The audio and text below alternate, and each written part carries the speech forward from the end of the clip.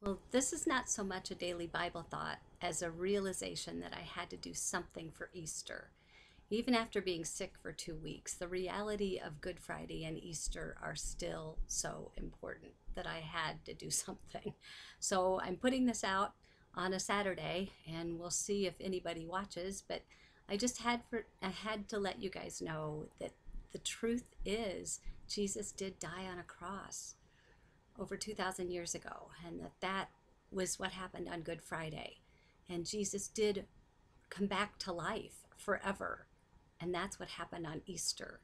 And so I'm starting today, but then next week's daily Bible thoughts, if God allows me to do them, will all be about Jesus being alive, and not just alive, but with us.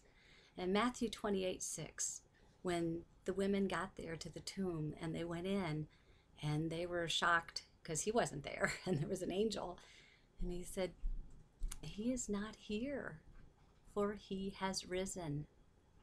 So the angel told them, the angel was there as a messenger to let them know that Jesus wasn't there anymore because he was risen, he was alive.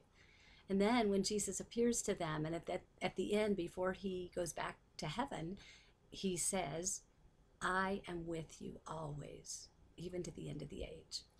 And so he is alive forever.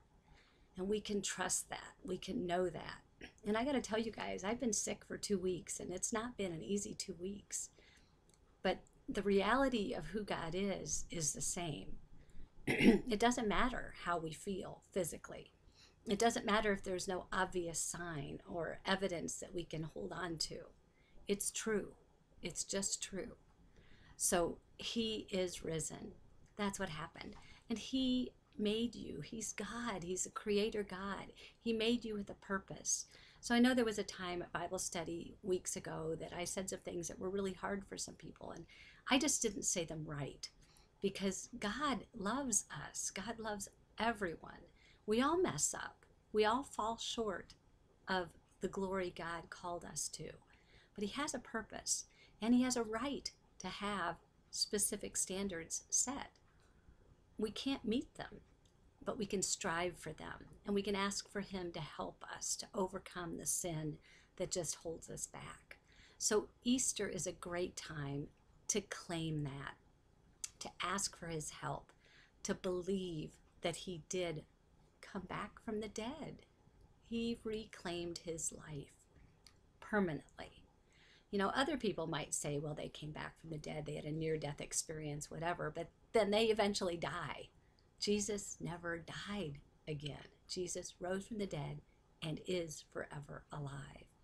So read a little bit of the Gospels, Matthew, Mark, Luke, John. Just go to the end and you can read them for yourself.